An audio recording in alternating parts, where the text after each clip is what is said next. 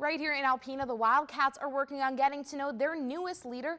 Dan Arsenal was the girls' assistant basketball coach last season, but has since been promoted, giving the team a new perspective on the game through different drills to get the players ready for the season. We're really focusing on being in good condition. I want to make sure that we're ready to play the entire 4 quarters.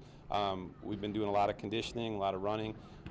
Kids have been working real hard. The team is returning multiple key players and has strong numbers at every level, allowing for a smoother transition to hopefully result in a more successful year that starts with the home scrimmage against Posen this Tuesday at 6. I think just to get better and work hard every day, get better every day in practice, get better game 1 to game 2, just every day to do small things to improve. And I think if we can do that, the wins and losses will take care of themselves.